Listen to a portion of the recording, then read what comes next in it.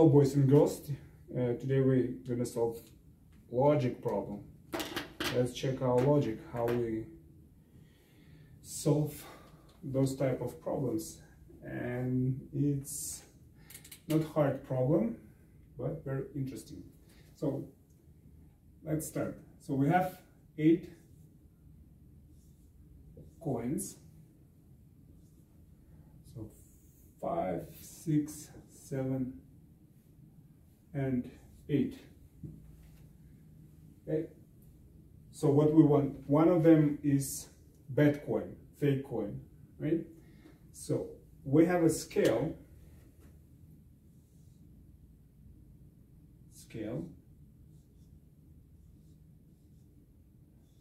right? Pharmaceutical, one that they use in pharmacies, right? So we can measure these coins twice to figure out which coin is fake or bad coin, right? By using scale twice, we can measure these coins twice, and we have to figure in 2 measurements the fake coin. Take a pause, try to solve it. Okay, so the obvious solution here, right, is to divide this into group of 4, and put 4 coins on this side, 4 coins on this side. So if let's assume fake coin is here, bad coin is in this group, then divide this group into 2 again and measure again these 2 coins, right? So this group we're going to put on the left, my left, and this group we're going to put on the right, right? But it means that we have to do it 3 times, right? Because if fake coin, let's say here, then we have to measure this group, and it will be 3rd measurement, right? So it's not going to work. Okay, so let's be creative here.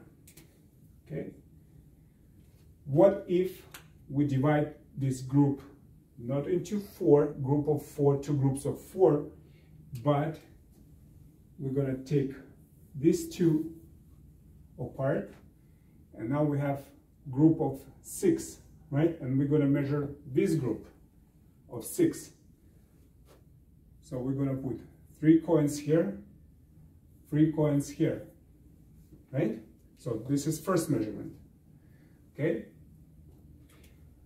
let's say bad coin is on this side, right? On this side.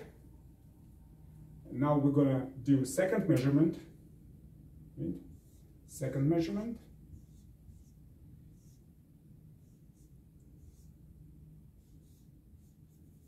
Second measurement. But now what we're gonna do? We're gonna put 1 coin aside and put 1 coin here, 1 coin here. So if bad coin one of them, one of these 2, then we found our fake coin in 2 measurements.